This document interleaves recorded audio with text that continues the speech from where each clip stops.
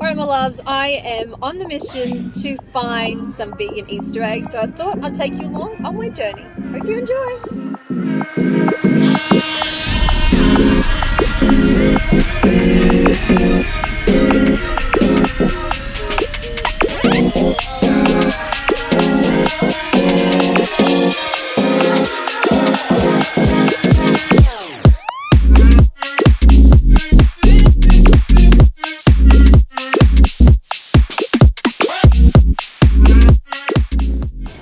Well guys, that would have to be the most expensive Easter egg I have ever bought.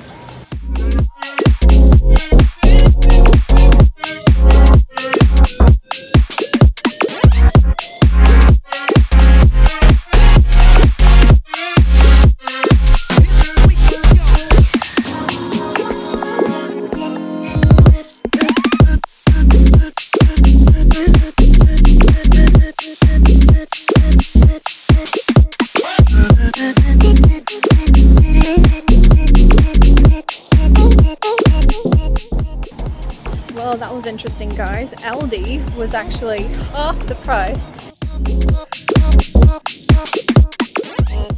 Actually, correction guys, I just checked and the one that I got from Woolworths was actually 15 grams less than the Aldi one. So let's go to Coles and see what they've got.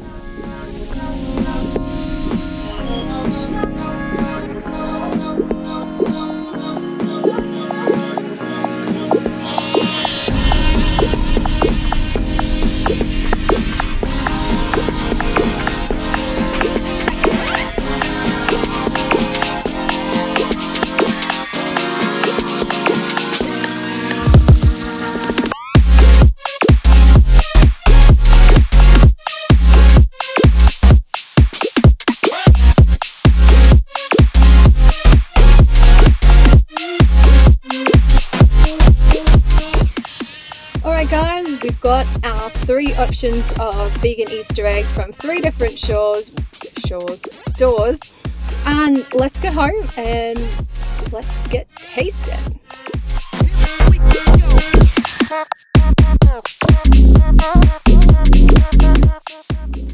Alright guys, let's get into the very first chocolate.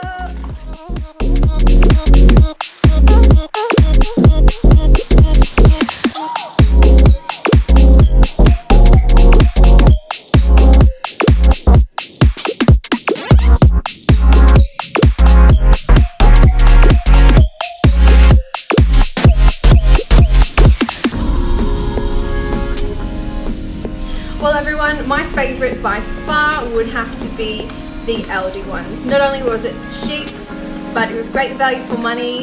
The ingredients were fine-ish. Yeah, when you're looking at anything that's processed, you need to be very careful of the ingredients. Alright my loves, just wanted to give you a little bit of an update on the Easter egg front. Now this is a week later that I'm giving you this update. These eggs actually didn't make me feel good at all. They actually made me feel quite sick. So I won't be eating vegan Easter eggs again. I'm happy to make my own out of date and almonds, blend them together in the food processor, roll them into the shape of a ball, and then my vegan chocolate. Kind of got caught up in the consumerism side of it, but it is good to know that that option is there. That's something that you would like to gravitate towards, but for me it doesn't make me feel good. My body is very, very sensitive, and if I'm eating things that my body isn't normally used to, I just feel awful. Anyway guys, enough of me rambling on. You're free to make your own decisions and work out what's truly best for your body.